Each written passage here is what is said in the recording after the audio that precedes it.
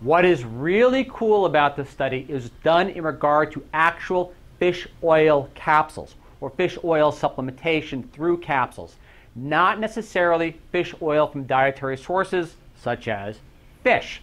So this is a study which is actually done in regard to the supplement itself. Let's look at the study. The study is entitled Omega-3 Fatty Acids from Fish Oil May Aid Healing After Heart Attack.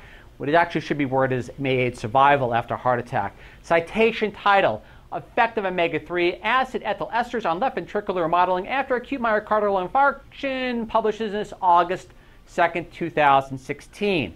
Let's look at the study parameters because they're important. Study parameters are as follows.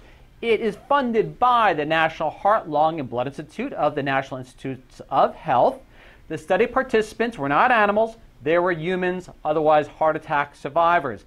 Involved 360 heart attack survivors. Half were given a high dose of omega-3 fatty acids, and the other half given a placebo. The administration, and this is important, was 4 1-gram capsules of fish oil per day, usually taken with meals. The length of the trial was 6 months. The materials, as stated, was an EPA-DHA combination fish oil, and the placebo was just basically corn oil.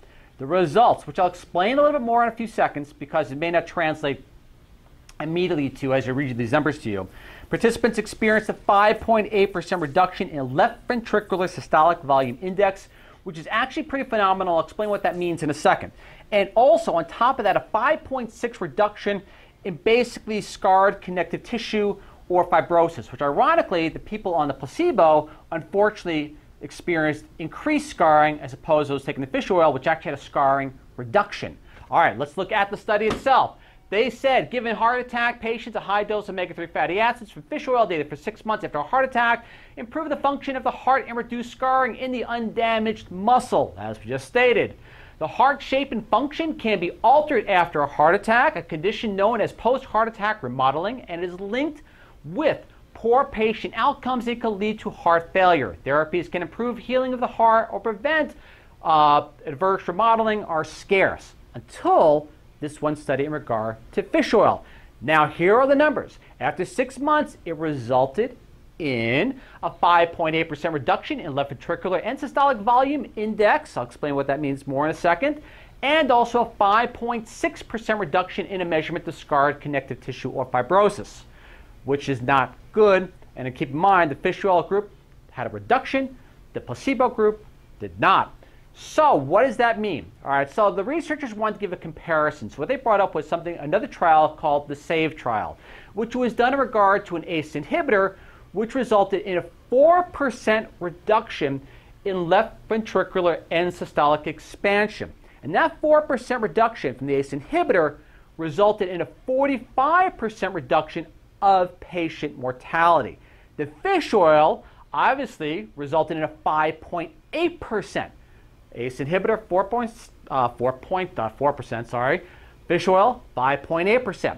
So that 4% resulted in a 45% reduction in patient mortality. So if the numbers remain constant, the y-intercept is at a 0, and the slope remains at a constant rate of 1% reduction in left ventricular output, results in 11.25% reduction in mortality. If that slope remains constant, which chances are it doesn't, but if it does, that means that fish oil after 6 months will result in a 65.25% reduction in patient mortality. That is incredible, incredible results if that slope remains constant. In any case, it's at least extremely promising. Also, the researchers brought up a side note.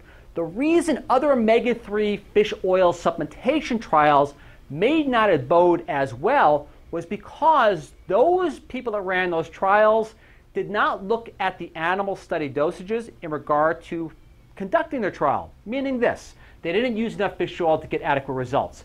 So what these guys did in this trial is they used 4 times more fish oil. The amount that was representative that was done in animal trials, if I can speak English here, as opposed to those other guys who used way too little and didn't get results anywhere near as promising as these professionals did.